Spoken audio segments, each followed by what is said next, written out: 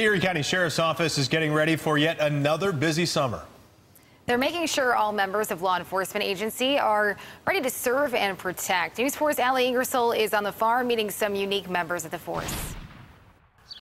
It's a busy day at this farm in Marilla owned by Wayne Wolf. His 3 horses are here, as well as several others and their owners who are all part of the Erie County Sheriff's Mounted Reserve Unit.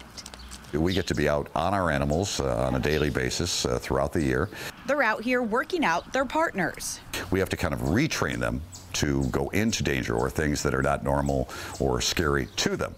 Having a calm disposition is key, as these horses and deputies are patrolling around the county, commonly spending time at large-scale events. No one ever pets the hood of a police car. But many people enjoy approaching these deputies, which is just one of the reasons they're on the force. Certainly it's the horse that kind of breaks down those barriers and allows us then to interact with the public. While the horses help with community policing, that's not their only purpose. The ability for a horse to move through the crowds and people yield to a horse.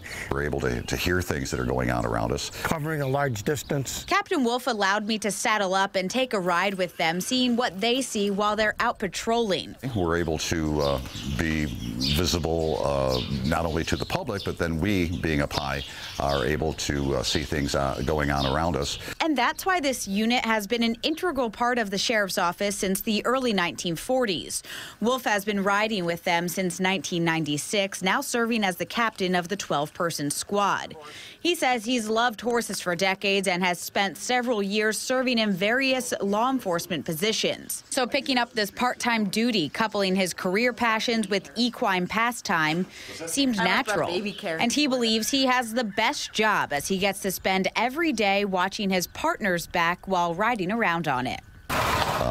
Each one of these horses has a special place in my heart. Now the Mounted Reserve Unit obtains all of the equipment for these animals through donations from the public. For information on how to donate, just go to our website, WIVB.com, and click on the Founded on 4 section. Reporting from Marilla, Allie Ingersoll, News 4.